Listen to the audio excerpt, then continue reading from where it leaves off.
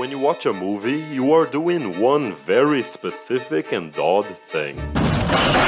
You are looking at a bunch of people saying and doing stuff.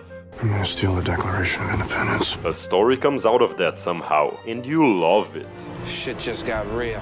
But before you can spend your hard-earned cash buying a computer to illegally download a movie, an industrious fellow called the director must tell actors to sit, stand, and move in certain ways so they can be shot by the camera. And there are only two ways that actors can be arranged, in 2D and 3D, which have nothing to do with those 2D and 3D. The movie screen has three areas: foreground, middle ground, and background. If the director makes his actors take up only one of these grounds, then the image can be called bidimensional. That's 2D directing. During the 1930s, the first decade of sound film, this arrangement of actors was the most common. That's what they call a sanity clause.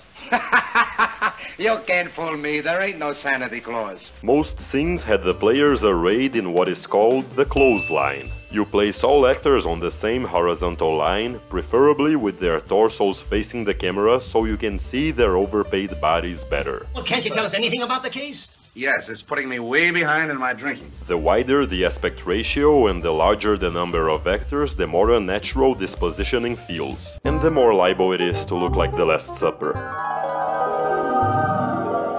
The clothesline, however, survived until this day thanks to how useful it is to show two actors talking to each other. It might be hard to memorize, but these shots of two people talking are what is called the two-shot. And the two-shot can be used for basically anything. It's great for love scenes. It's also great for confrontation scenes.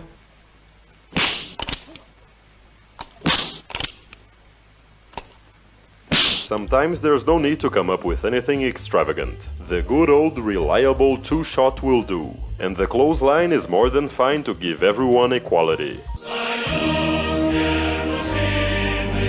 But if you're a capitalist pig, and you don't want the group of actors to be treated in the same way, if you don't want the actors to look like they're hanging on a cord, then you, my friend, are in dire need of the third dimension. We have stepped into a new dimension. In the 1930s, the films of great directors William Wyler, Renoir and John Ford popularized a certain style. That style was brought to stratospheric heights by Orson Welles in the early 40s, and suddenly filmmakers fell in love with 3D directing.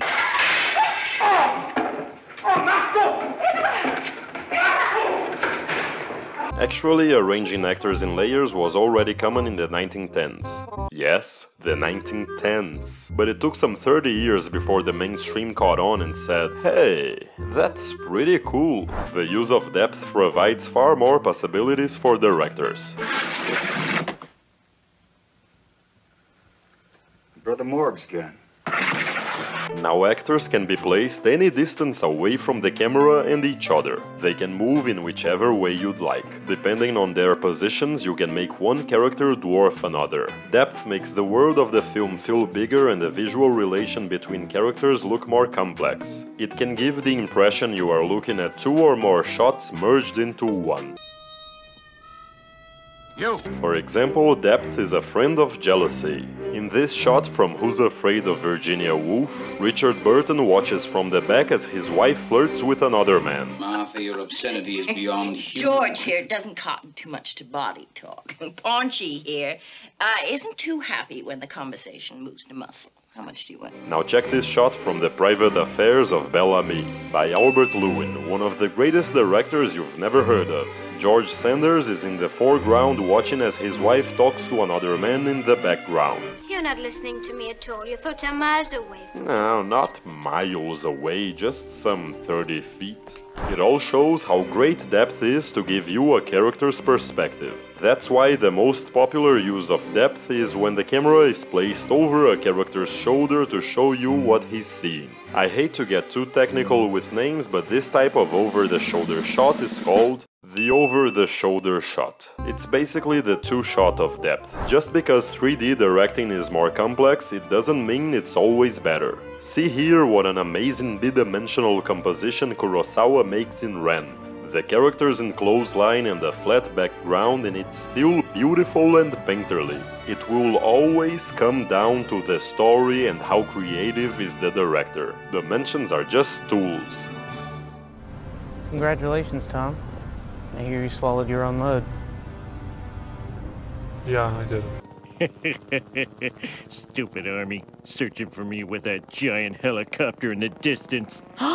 It's not giant and it's not in the distance.